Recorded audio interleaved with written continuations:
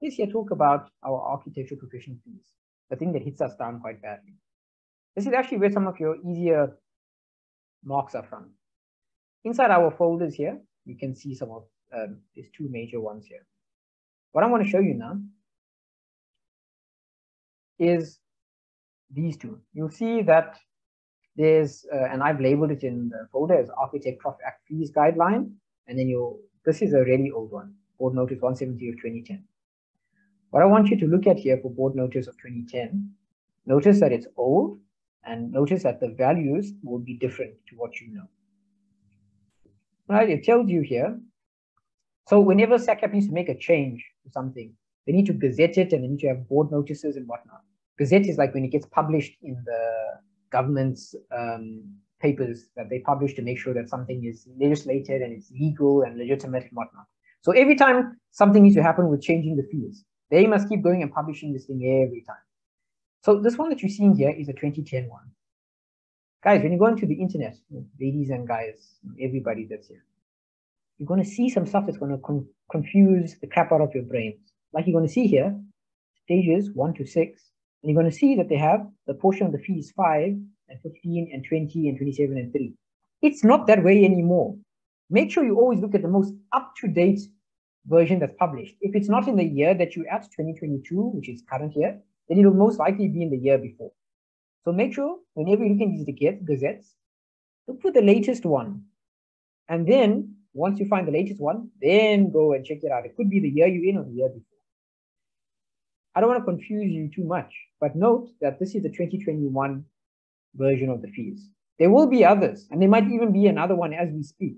But for now, I'm going to explain to you the principle. So whether you find the 2022 one tomorrow, which you should know about if it is published, or you see one that says 2020 on it, you know that don't use those, use the more current one. And I'm explaining the principle to you how this works.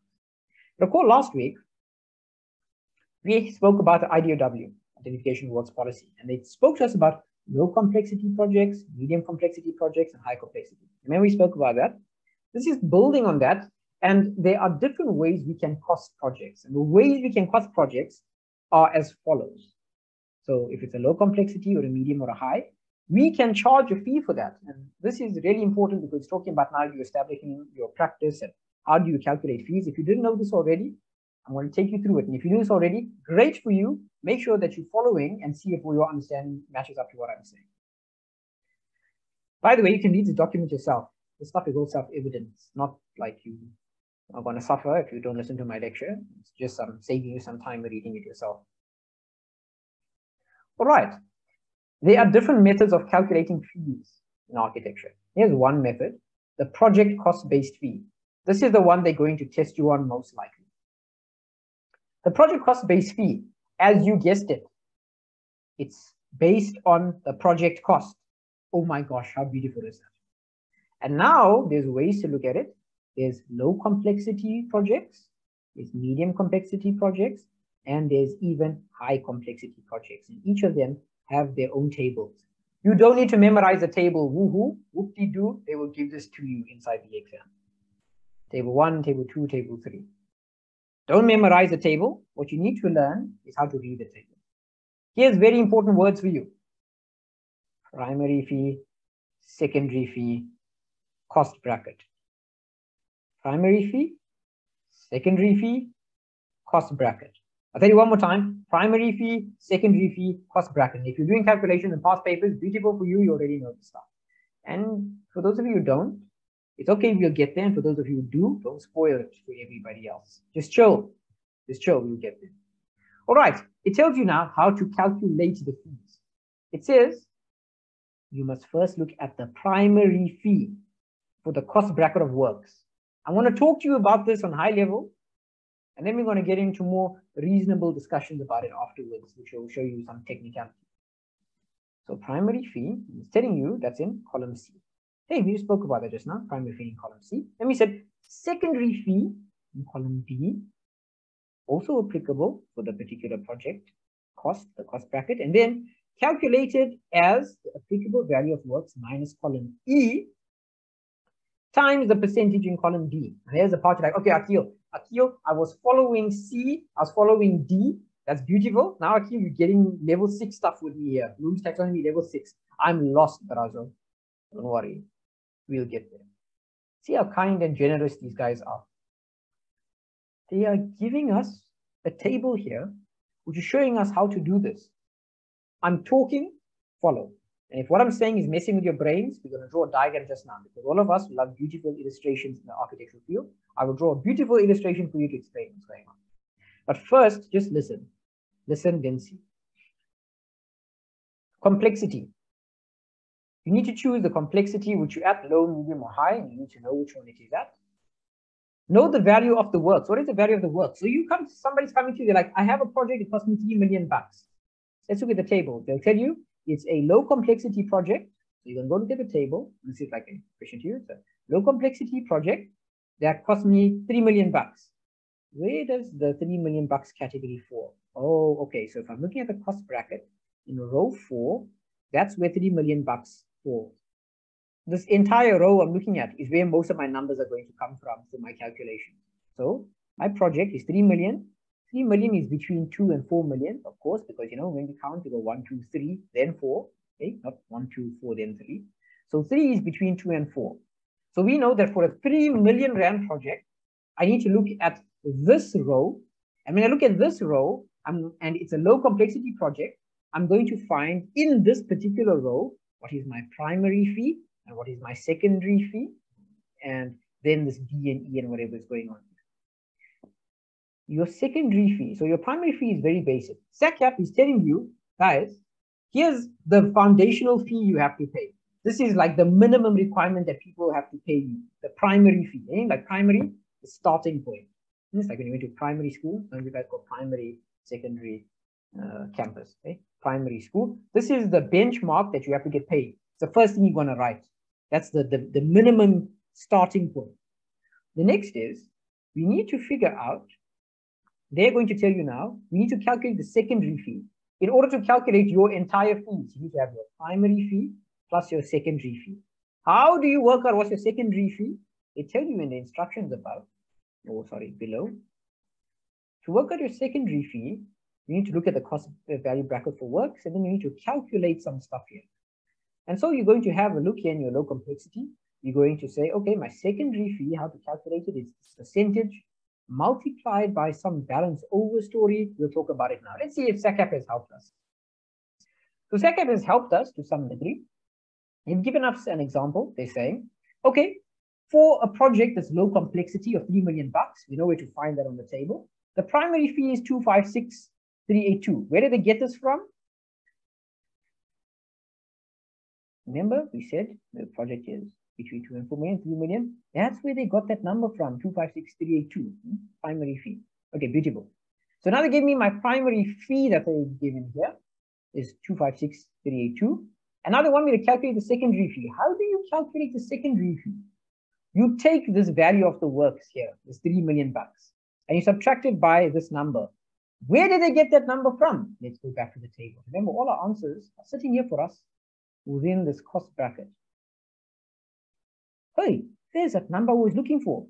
I think there's one 2001, hey, 2000, 001. 2001 is 2 million, one. Anyway, we then said we're taking the value of the works, $3 million, minus this balance over. Let's see if they do it. Okay, there's my $3 million here, minus this $2 million, times 0 or times 9.58%. Sorry, 9.58%. Where did they get this 9.5 from? Where are these numbers coming from? Let's go back. All the way back. We said at number 4. Here's all the numbers we ever need to work with, because that's where our cost is. 9.58. Oh, that's where the 9.58 came from. They told us. So what they want us to do is take this cost bracket value, if it's between 2 and 4, we said ours is 3, minus this funny number here, this 2,002,000,001, times that percentage. That's how we work out our secondary fee. So this goes here, and they're like, okay, there's it, minus that will give us this number, times that, and then we now will get our secondary fee. So first we have a primary fee, and then we have a secondary fee. And remember, to calculate your professional fee, you must add the two together. So here's your primary fee, there's a number, maybe I wrote it here. plus your secondary fee, here's your secondary fee, the number here, will give you 352,166.61. There we go, beautiful. That's all you have to do to calculate your professional fees. The most difficult question that everybody cries about and fears is there. Very, very simply done. It's not you don't need anything of higher thinking to do that. They're just telling you where all the answers are to look. The thing that maybe gets your brain in a puddle is that part there. Subtract and then multiply. Okay? You do the same for medium complexity, for high complexity, whatever the case is. Right, let's see what you understand, and then I'm going to draw a pretty diagram to see if we follow it. Right, let's go for it, and let's start drawing a pretty picture, because Lizelle got it right. Let's see if we can get it right like Lizelle. I'm going to say that I have a project that's $7 million. A high complexity project that's $7 million. Let's go here quickly. I'll type here. The question, the Q, is I have a project like I have a dream. I have a project which is our 7 million, okay? $7 million. Calculate for me the professional fee. Let's go do it together now. Okay. That project, by the way, is a high complexity project. Now to calculate for me the professional fee, the steps I'm going to take here, I'll write it just to help me. I need to establish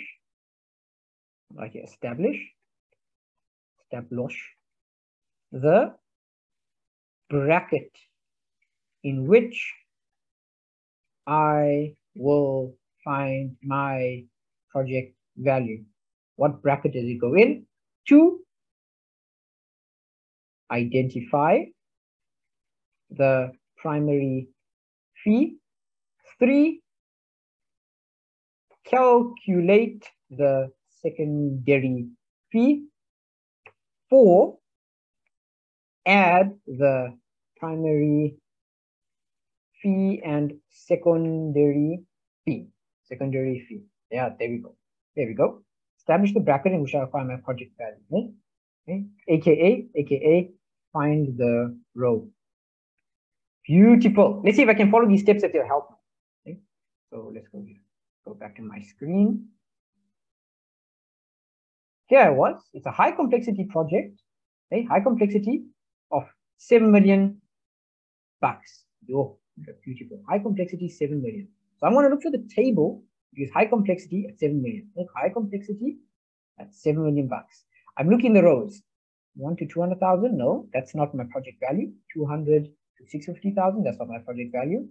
4 to 6.5. That's not it. Oh, 6.5 to 13. That's my project value. So all of my values for everything I'm going to calculate is coming out of the 6th row. Everything I need 6th row. Beautiful. Now I go here.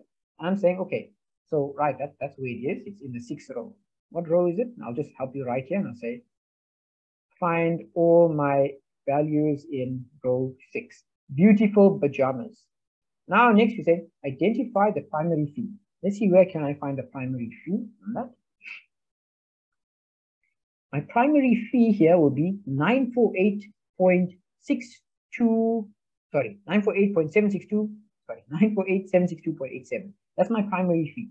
Let's go here. I'll identify my primary fee. Let's take it here. Paste. Copy and paste. Make it red and let's make that one a bit bigger. 18, 28. Make that one red. Cool. There's my primary fee. Take it, bank it, keep it one side. I need that guy. Next, we need to work out the secondary fee. And how do we work out the secondary fee? The secondary fee's formula is you're going to take column E minus your particular, take your project value, whatever it is, 7 million in this case, minus column E times by the percentage that they gave you. Whatever that percentage is. Project value minus column E times the project percentage that they gave you. So let's go back and let's see where that is. Let's go here. We're like, okay, cool. I need to take my project value at 7 million and I need to minus column E. So there's column E here, column E. Oh, let's undo that. That shouldn't happen. So I'm in column E, in row 6, below my values here, row 6. 7 million minus that number. Let's take it here, just write it. Let's help ourselves here. Write an arrow. PPOM, here we are, there's it. This number here, I'm taking 7 million, I'll write it here, 7, 1, minus that, or make it just a bit larger so you can read it. 7 million minus whatever that number is there. Close the brackets, because that's what I must do. Close brackets and multiply by this percentage value, whatever that percentage value is. Now let's go and check it out. What is this percentage value that we're looking at? The percentage in row 6 there is 11.28%. Why? Remember, we're looking at row 6 and they're telling us a percentage times 11.28%. 11.28%. Beautiful. I'm going to get some number. I'll write that number here and call that number, as Lizelle called it, magic. That number is going to be a magical number, whatever that magical number is. And then what we do to figure out our professional fee, now that we've worked it out, I'm going to take my 948,762, my primary fee, remember that one? There's the banking shilling there, plus my magical number. And that will equal to my prof fee. How beautiful is that? But wait, there's more. This is the part where everybody kind of screws themselves over as well. The question will tell you, include VAT. And so you need to work out what is, as you might know now, 15% of that particular amount. What is 15% of that? So we'll say here it's prof fee times 15%. And just now someone's going to argue with me, but I'll get to you. And that equals to your prof fee. Oh, sorry, that would be your VAT. That's what you're getting. And what you need to now do next in your next step, I'll put a tab here. You need to now write, you need to add together your prof fee plus VAT.